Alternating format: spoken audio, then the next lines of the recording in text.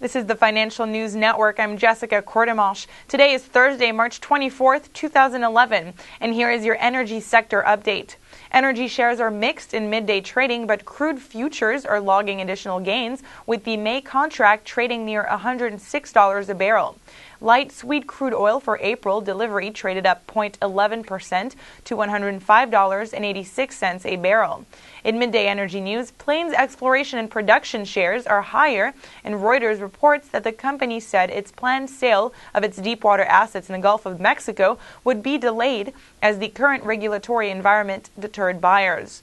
Also, China's Sunergy Co is up 10.35% to $4.37